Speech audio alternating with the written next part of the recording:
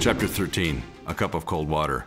You might have been surprised if you're older to see that I started off with a quote from Pink Floyd, but hey, it was a great quote. So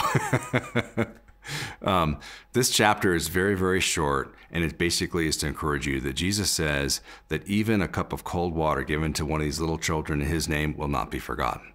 Everything you do for him will be remembered for eternity, but it has to be done because you love him, because you're a disciple, and it has to be done out of love for his people.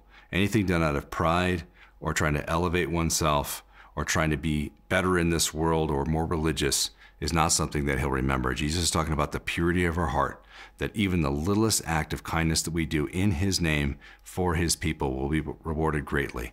It was a great way to just finish off this chapter, realizing that we looked at all these great big things, but here we are, even the smallest little thing done for him will be remembered, while all the huge and amazing and awful sins we've ever committed are all forgotten.